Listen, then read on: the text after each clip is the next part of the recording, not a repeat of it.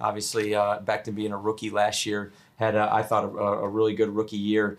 His ceiling is through the roof. He can be as good as he wants to be. I know when he went through, the first couple of weeks we were here, we knew how big he was, but because of COVID last year, we never got to see him in person. And after he went and met our offensive line coach, John Benton ran down here as fast, and he's like, "That man is huge."